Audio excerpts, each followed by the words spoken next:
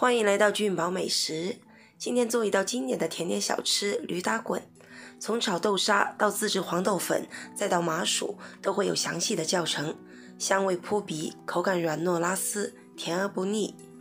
首先半斤红小豆提前1晚浸泡，能减少煮红豆的时间。把红豆清洗干净，重新加清水，把红豆煮熟煮烂一点。趁这个时间我们来做一点黄豆粉。100克黄豆提前洗干净沥干水，不用浸泡，只要冲洗掉表面的灰尘就可以了。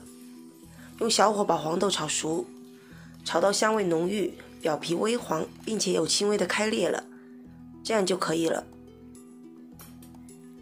然后放破壁机，加15克白糖，打成细腻的粉末。我用果蔬功能键打了2分半钟。我们平时用来裹糍粑、年糕的黄豆面就是这么做的。这边的红豆也已经煮好了，一定要充分煮烂，豆沙才会细腻。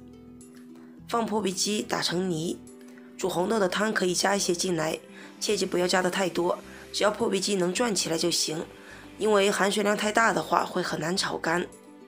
把打好的红豆泥倒入不粘锅，加120克白糖。这个糖量做出来只是微甜，如果希望达到外面卖的豆沙的甜度，至少要加200克。开最小火，慢慢把水分炒干。炒到半干状态了以后，加100克气味小一点的食用油。等油被完全吸收了以后，再接着炒一会儿。炒到这个状态就差不多了。接下来做糯米麻薯，120克水磨糯米粉，30克玉米淀粉，40克白糖，200克纯牛奶，搅拌至完全看不到干粉颗粒就可以了。然后放蒸锅，上面扣个碟子，防止多余的水蒸气进入。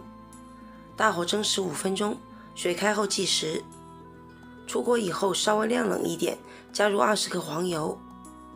等到不烫手了以后，趁热把黄油揉进麻薯里，揉到光滑又细腻，看不到黄油了就可以了。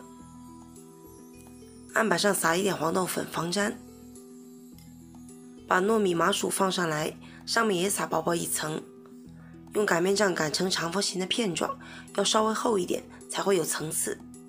然后铺上一层豆沙，轻轻把豆沙推开，不要太用力，不然麻薯会破。然后卷起来，切成小段就可以了。裹了黄豆面的麻薯真的太好吃了，软糯香甜不腻口。